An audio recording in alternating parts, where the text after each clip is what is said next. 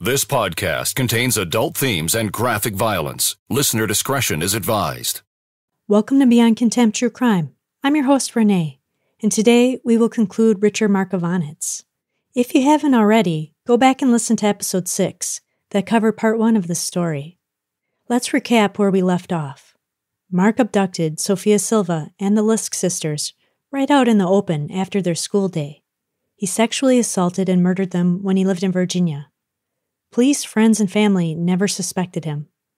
The families of the girls and the wider community of Spotsylvania never received answers or got a semblance of closure. You're listening to Episode 6, Richard Marc Evonitz, Part 2 of 2. In Spotsylvania, everything went quiet after the murders. 1 year after the Lisk sisters' abduction, the police had video cameras on their grave sites to see if the killer returned. They hid cop chase vehicles and were ready to roll into action at a moment's notice. Police officers hid in the woods, ready to jump out and capture the killer. They kept a close eye on Donald Dannemiller, who was a suspect in an attempted abduction of a 12-year-old girl. His rap sheet included the murder of his 13-year-old stepsister in the 1970s, for which he served prison time. In 1998, he had approached a group of children and talked with them. Donald grabbed a 12-year-old girl and forced her into his van. As he went around to the driver's side door, the girl jumped out and ran off. Donald pulled out a pellet gun and shot the girl in her torso. A good Samaritan saw this happen and took a run at the shooter. Donald fired again and hit the man on the head with a pellet. Later on, he shot another woman, and she reported him to police.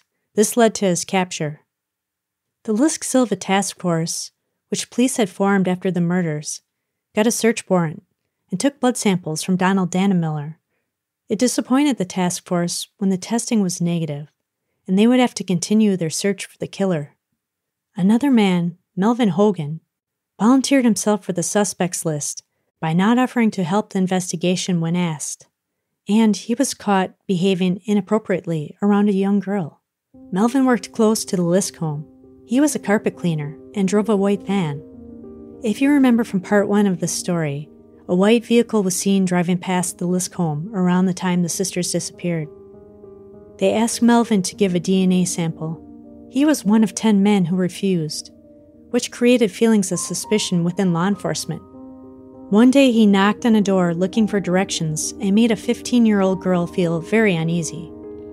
Melvin left the residence and came back again. He asked to be invited inside the house to use the telephone. Melvin had complimented the girl and made inappropriate comments about her sexual experience. The phone rang, and that gave the girl an opportunity to close the door on the man. She called her father, and he raced home. Her dad blocked the man's car in the driveway so he could not escape, and he called 911. Police now had the authority to take a DNA sample from Melvin. The results showed that he was not Sophia, Kristen, or Katie's killer. It was now 1999, and tips slowed to a grinding halt. The community was feeling raw, vulnerable, and desperate. The Spotsylvania sheriff held back an important piece of evidence since the disappearance of the Lisk sisters 2 years prior. At a news conference, he held up a replica of a Tweety Bird watch, the same watch that Kristen Lisk was wearing when her abductor took her. When they recovered her body, the watch was missing, and her killer had likely kept it as a trophy. Major Howard Smith, who played a large role in leading the search for Sophia Silva, attended a banquet at the Virginia Homicide Investigators Association. He didn't know it then, but things would change after meeting Charles Pickett, who was in charge of the National Center for Missing and Exploited Children. This organization would play an important role in solving this case. At this banquet, Smith also learned about the Amber Alert system that was just introduced in Texas, and he wanted to take these ideas back to his Spotsylvania community. Marc's divorce from Bonnie was final, and this freed up time in his life. He reconnected with his father Joe, and they went into business together. Joe was driving cab and also worked for a place that designed business signs. Marc thought they could build a taxi company that worked only for area businesses, and he set up a computer with all the proper tracking software. Marc was an excellent salesman and sold the idea to local businesses. They did well quickly, and Joe had 3 taxis driving for him. During this time, Marc also improved on and invented a better piece of equipment that his employer, Walter Grinders, could use. His invention reduced air rates down to 0. Marc was enthusiastic, and he knew this machine would save his employer millions. His employer was less thrilled, so Marc quit his job. He formed a startup company with some of his co-workers and stole clients from Walter Grinders. Walter Grinders threatened to sue. His new startup did not work out because of the stress of the lawsuit, and he wasn't the best at taking care of financial or accounting aspects of his business. This resulted in Marc losing his home to foreclosure. In August 1999, Marc's mom Tess and sister Kristen visited him. They all went out for breakfast, and Marc asked their waitress out on a date. After Marc's family put in a good word for him, the woman accepted his offer. To protect her identity for safety reasons, they have never disclosed this woman's name in the media. For this story, we will call her Janet. Marc and Janet fell in love quickly. They visited Marc's sister Kristen in South Carolina for Thanksgiving that year. Janet was ready to leave Virginia for good. Marc was ready to leave after his business failed and he lost his home. The couple moved to South Carolina and moved in with Kristen until they could figure out more permanent living arrangements. Marc did not even tell his dad he was leaving the state. Joe Evonitz would have to run the taxi business by himself. Marc and Janet got married before Christmas. He took a new job working at a compressed air company. That spring, the couple moved out of Kristen's house and moved into an apartment. Lucky for Marc, the apartment staff no longer ran background checks because of a recent management change. If they would have run that background check, they would have seen Marc's record from 1987 for masturbating in front of a child, and his application would have been denied. It was now 2000, and Spotsylvania encountered another incident. Someone with Florida plates kidnapped an 11-year-old girl while she waited for the school bus. She eventually escaped and reported this information to police. There were inconsistencies in her story, and a parent who was watching his kid at the bus stop verified that she was never there at all. Police confirmed that the girl was lying. 1 year later, a 12-year-old girl experienced a legitimate scare when a man pulled up to her house after school and asked her to get in his car. She said no, and he drove away. In the county north of Spotsylvania, a 48-year-old Franklin Todd Rittenauer was working hard to abduct young girls. He tried to lure 3 young ladies into his truck, but when the girls saw that the map he pulled out was blank, they immediately moved away from his vehicle and memorized his license plate number. One night, 3 sisters were playing soccer. He grabbed the 9-year-old and drove off with her. Police were onto him immediately, so Franklin shoved the 9-year-old out of his truck and raced off. Later, he abandoned his truck and ran into the woods.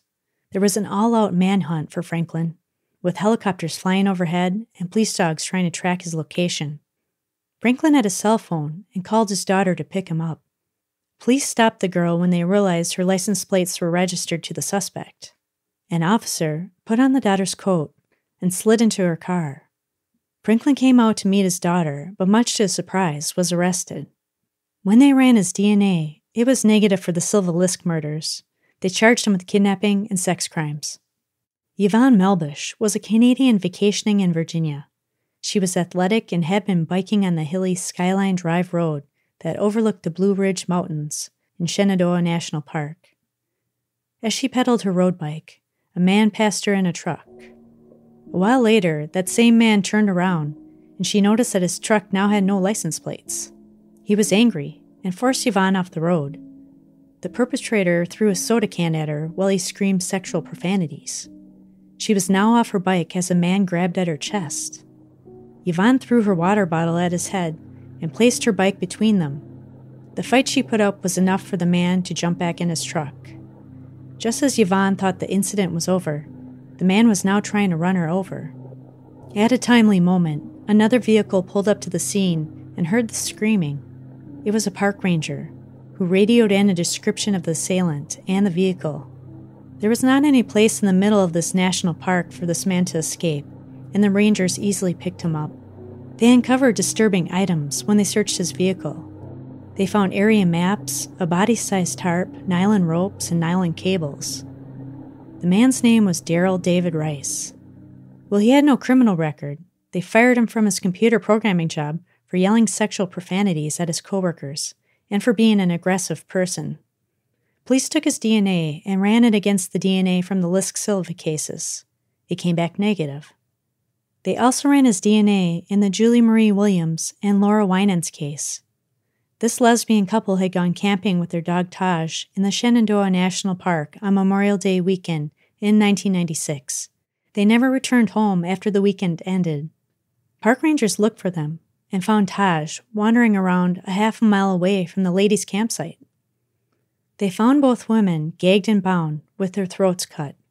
They saw Daryl on video footage entering the park the weekend that the women were murdered, but the DNA analysis did not match for this crime either, and it has remained unsolved. Around that time, Richard Marc Evonitz took bereavement leave from work because his grandmother died, but he did not attend the funeral. Forensic investigations have yet to rule him out. Janet Evonitz was going on a trip with Mark's family. They were heading down to Orlando to vacation at Disney World, which excited Mark's 7-year-old nephew. Mark had been feeling stressed out again because his wife had been passing out, most likely because of a flare-up of her neurological condition, multiple sclerosis. It also worried him because his sister was leaving her husband. Mark didn't want his nephew left with his brother-in-law because he didn't trust him. Now that Mark had the apartment to himself, he dug out the large Rubbermaid container and placed it in the back of his mom's Firebird that he was using while she was away at Disney.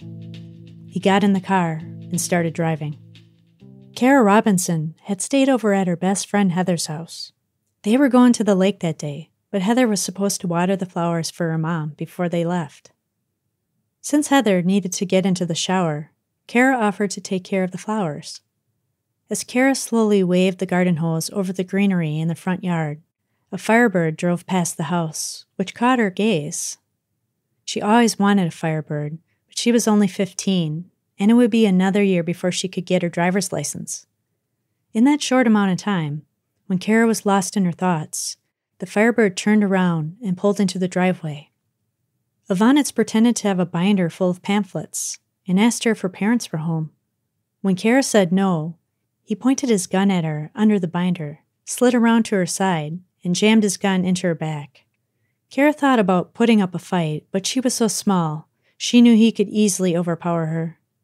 Mark forced Kara into his car and told her to get into the container in the back seat. She complied. Kara was a savvy teenager, and she knew that serious trouble was right in front of her. She knew that men kidnap 15-year-old girls for nefarious reasons. She tried to pay attention to all the turns the car was making, but it was difficult. About 10 minutes down the road, Evonitz pulled over and snapped fuzzy handcuffs on Kara's wrist. He shoved paper towel in her mouth and strapped a ball gag to her head.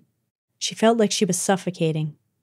He finished securing Kara by tying her hands to her neck. Mark started driving again. He told Kara that if she made a noise, he would shoot her. Evonitz pulled into the parking lot, lifted the container out of the back seat of the car, and dragged her into his apartment. Heather stepped out of the shower and toweled off. She looked around the house and couldn't find her best friend anywhere.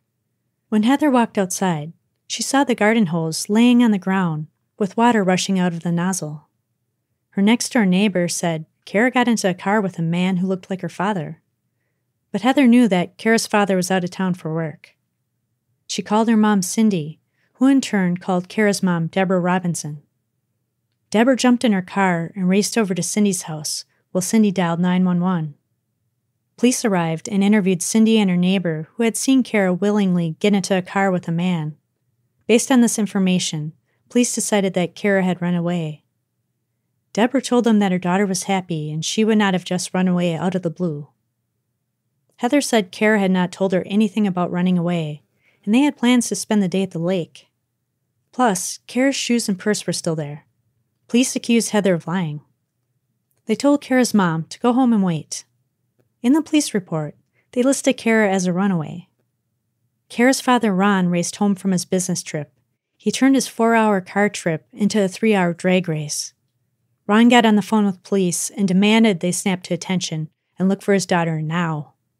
It racked Cindy and Heather with guilt. It was Cindy's job to protect the kids, and she hadn't been home to do that. It was Heather's job to water the flowers, and it should have been her abducted, not Kara. Cindy called a detective she had known. The detective assured her that Kara was entered into the National Crime Information Center database, and someone had already reported a tip that they had seen Kara. Cindy called the detective 2 more times just to get reassurance that Kara's abduction was entered into the database. Mark opened the lid, and Kara stood up. She saw birds, hamsters, guinea pigs, and fish. Mark's apartment was a cluttered, messy zoo. At this point, Kara decided that she would cooperate to keep herself alive. Evonitz led her to his bedroom. He removed the gag and all the bindings. Kara braced herself for the sexual assault, which would surely be next. Instead, Mark took out a notebook and started his interview with Kara. "What's your name? How old are you? Do you do drugs? Do you have a boyfriend? Are you a virgin?" Evonitz was creating a record for his collection. Next, he made her undress and attached her to the bed with a contraption that spread her legs open. He repeatedly raped her through that evening. Kara made sure not to fight or resist him. Evonitz always had a gun or a knife nearby to reinforce his authority. He also told her that she was to address him as Daddy. Kara asked, "Daddy, may I please have a drink of water?" Mark allowed her to have a drink of water. During this ordeal, Mark made her take a shower. Kara took her own mental notes during this time. She noticed hairspray and tampons in the bathroom. Clearly, a woman lived with him. Evonitz watched her shower and made her shave. After, Mark and Kara watched the news to see if they had reported her abduction. He said, "Let's see if anyone misses you." There was nothing about it on TV. Kara offered to help Mark and swept the floor. She wanted to get a better look around and used this gesture to gain Mark's trust. He dropped his guard a little. Mark told Kara about himself, including that he'd been in the Navy. He then made her watch porn and assaulted her again. The gun was sitting on his lap. Kara did what he told her. Evonitz had to make a call. He put the ball gag back on Kara and ordered her back into the container. He told her not to make any noise, and he left the room. She could not breathe and had a panic attack. She was making noise, which made Evonitz angry. He came back in the room and made Kara take a Valium. After he finished his phone call, she asked Daddy to let her use the restroom. Kara went to the bathroom and had a breakdown. Then she washed the tears off her face because she would not allow him to see her fear. She was drained in every way that a human being could have been drained. When she returned, she thanked her daddy. They went to bed for the night, and he put on her restraints again. Kara was beat, and she couldn't fight the Valium, so she fell asleep. A while later, Kara woke up to the sound of snoring. He attached her cuffs to a C-clamp on the headboard. She worked her cuffs loose from the C-clamp and got her foot out of the restraint. Kara slowly eased off the bed. She grabbed her shorts and forced one of her hands out of the cuffs, which was painful. She threw on a shirt and headed to the living room. Mark had purposefully placed a bunch of stuff in front of the door. Kara slowly and quietly removed and moved items. One thing hit the ground and made a noise, so she shoved everything out of the way, opened up the door, and ran out of the apartment complex. Mark woke up and realized that she had escaped. He would be in serious trouble, so he prepared to flee. A high school-aged boy was getting into a car with his uncle. They worked at his grandfather's construction business. A young woman ran directly at them and had a handcuff attached to one of her wrists. Kara asked them to take her to the police department, which they immediately did. She told them to remember the apartment she came from, since there were so many in the complex. When the investigator ran Kara's name through the NCIC database, he could find nothing about her. It turns out that no one ever put her in the database, even Cindy's detective friend, who lied to her about it. When the investigator called Kara's mom, he expected to talk to a woman who couldn't care less that her daughter was missing, since there was no report in the database. Much to his surprise, he found parents who were worried sick about their missing child. Kara gave the investigators every detail that happened in her 18-hour ordeal. Ron and Deborah Robinson met their daughter at the hospital where she had a rape exam. They were so happy to find her safe and alive. 8 patrol cars raced to the apartment of Richard Marc Evonitz. They went to the apartment's main office to confirm the tenant's name and apartment number. When police knocked on Mark's door, no one answered. He had already fled and contacted his sister for help.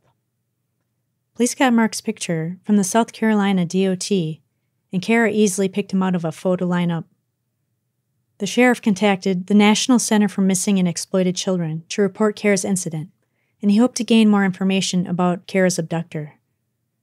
A woman who was in charge of the Analysis and Support Division looked up Richard Marc Evonitz and all his previous residences. When she saw he had lived in Spotsylvania previously, she felt sick to her stomach. She knew the cases of Sophia Silva and the Lisk sisters well. The crimes were so strikingly similar that she matched up the dates and places Mark lived during those time frames. She immediately faxed this information to the captain at the Columbia, South Carolina Police Department. Mark was in hiding, but the FBI could monitor calls from Mark's cell phone. They knew when he made a call or had an incoming call, it would ping the nearest cell tower, and they would have his general location within a 1-mile radius. Authorities determined that Mark was communicating with his sister Kristen. They tracked Kristen down and ambushed her. When police explained to her why Mark was in trouble, she didn't believe them. She was in a deep denial. She thought the relationship must have been consensual, and the girl was crying rape. Kristen called her mom Tess, who was at Disney with her son and Mark's wife Janet. She begged her mother and told her they needed to come home right away. Her mom refused and demanded to know why. Kristen begrudgingly told her that Mark raped and kidnapped a girl at gunpoint. Tess refused to believe it. Her son would never do something like that. It wasn't true. Tess turned to Mark's wife and said, "We have to go home, but Kristen doesn't want me to tell you why right now." They scheduled a flight for the next morning. Before they got on their plane to go home, Tess told Janet the whole story. She was also in disbelief. Her husband would never do all the things they accused him of doing. Everyone tried calling Mark at various points after intaking this new and shattering information, but no one could get through to him. He had his cell phone turned off to keep the police from closely tracking his movements. Once Tess and Janet landed in South Carolina, police scheduled interviews with them. Mark did eventually call his mom and wife, but it was brief. They exchanged only platitudes of love, and the call was short.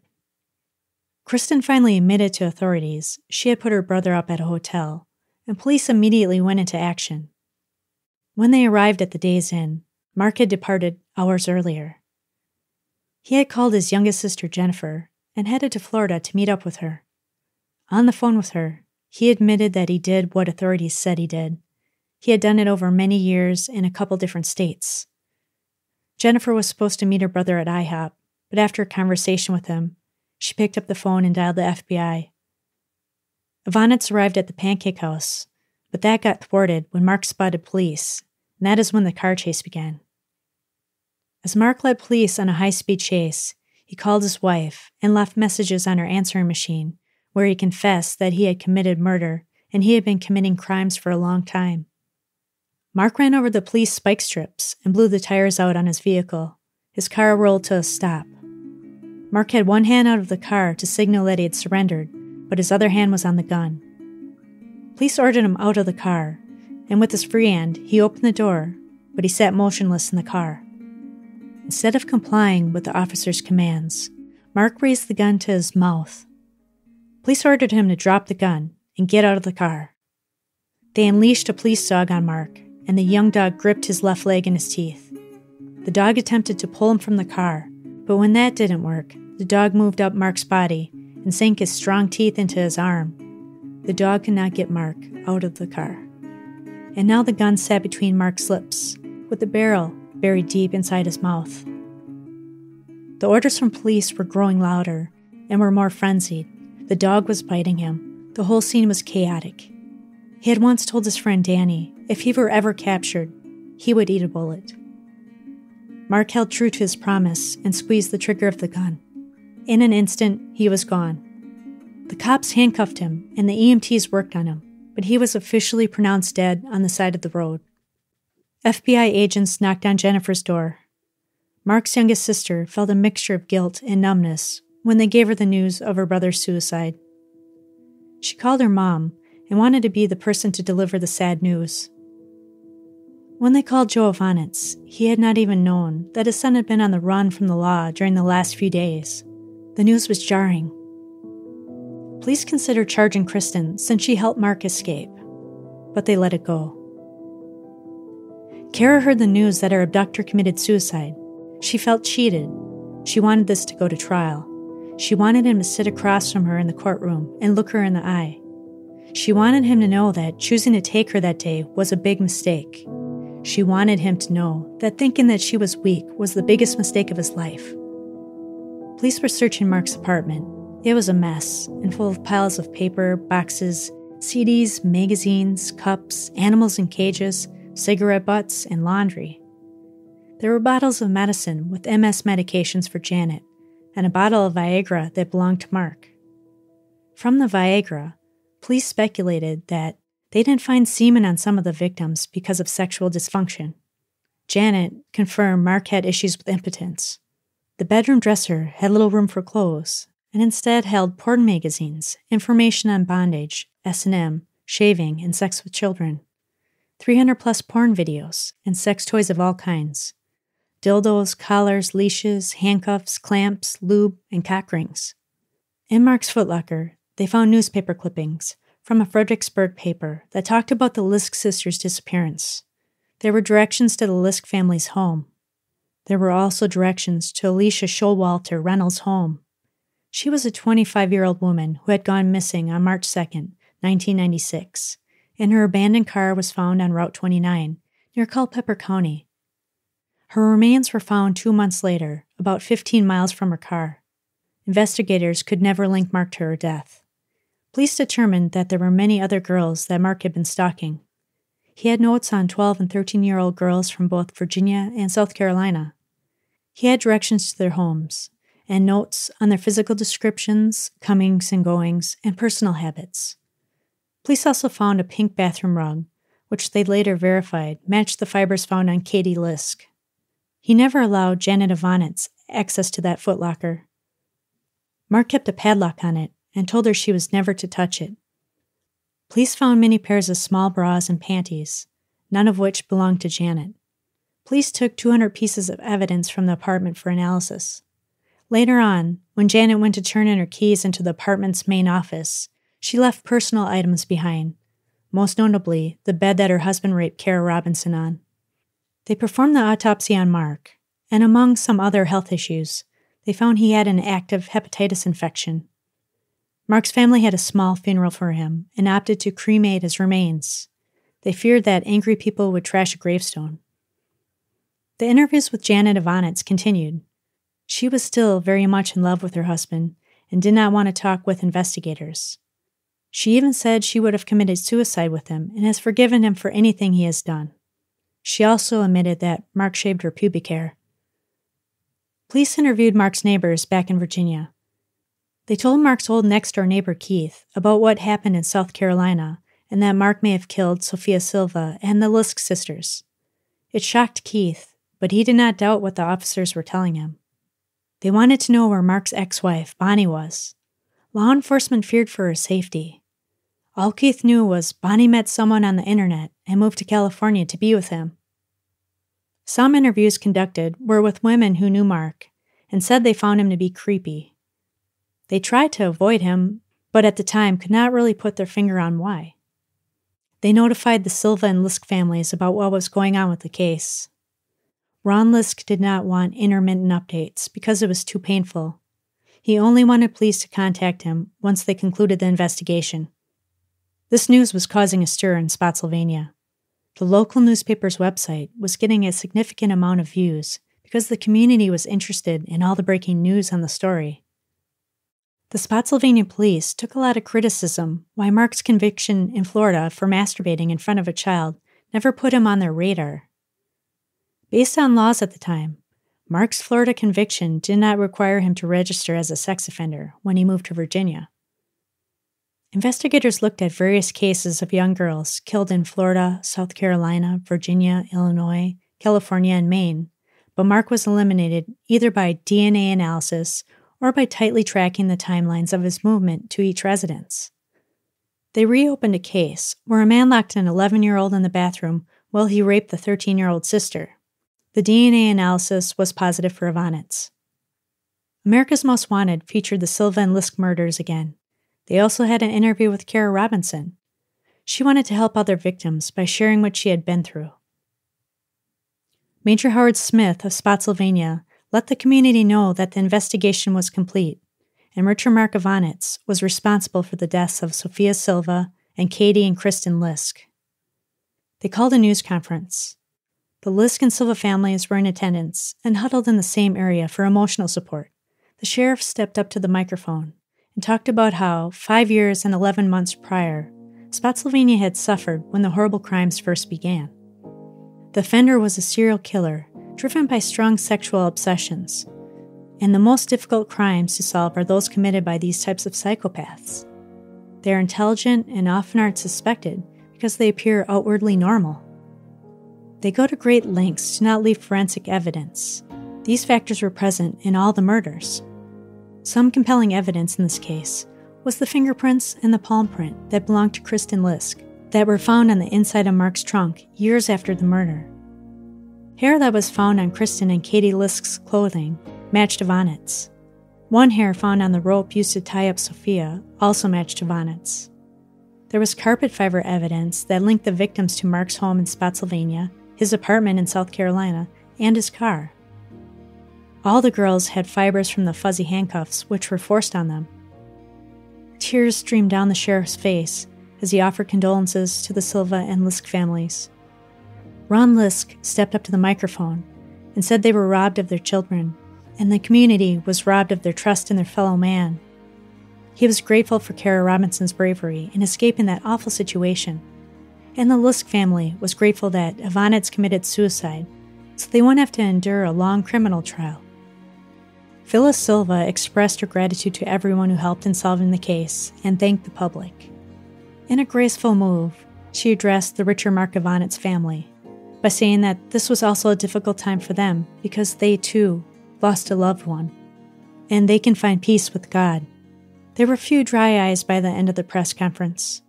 When the sheriff returned to the privacy of his office, he said, "I hope that SOB is burning in hell." There had been a $150,000 reward for information that led to the capture of the killer. They gave this money to Kara Robinson. They threw a big ceremony for her and her family in Virginia. Many of the officers from South Carolina attended, and they brought the police dog at Kara's request.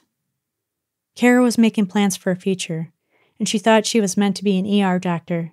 She had a strong desire to help people and wanted to serve her community. Epilogue.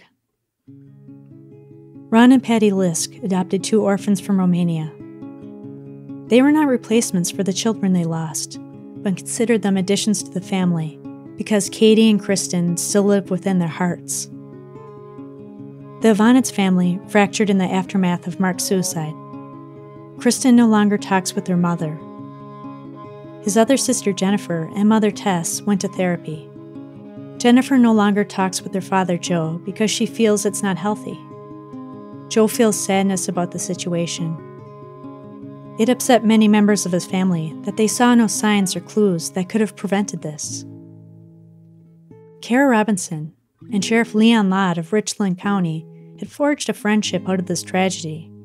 He invited Kara to work at the sheriff's department, and during her college years, she did administrative work there.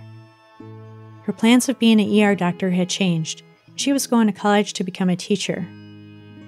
Her job at the sheriff's department caused Kara to change directions again when she merged teaching with police work and became a school resource officer. She believes that Marc Richard Evonitz committed other crimes in those 5 years between him killing Sophia Silva and his abducting her. Kara says she is not a victim, and he took nothing from her. What happened to her doesn't define who she is, and she refuses to give Evonitz that kind of power over her. Kara is married and has taken time off from her job to raise her 2 small kids. Thank you so much for joining me for this episode of Beyond Contempt. I hope you enjoyed this short series on Richard Marc Evonitz. You can really go down a wormhole researching this case when you consider that he is a potential suspect in the Route 29 stalker murders. Reach out to me on social media and let me know what you thought of the story. Releasing multi-part episodes 2 weeks apart is probably a little too long to wait. Let me know what you would prefer. Please visit BeyondContemptPodcast.com for links to the sources and music used in this episode. There are many ways to support the show that are listed on the website. The feature podcast for this week is the Mens Rea podcast. It's a narrative-style show that discusses true crime cases in Ireland and the UK, and I really enjoy it. Mens rea is the legal principle of criminal intent. It means literally the guilty mind. Join me, Sinead, every fortnight to discuss Ireland and the UK's most heinous crimes and the court cases that followed. Do you want to know more about a kink killing in Dublin in 2012? Or serial killers in Scotland? Whatever your guilty pleasure, you'll find it and all the details with me. Find Mens Rea wherever you get your podcasts.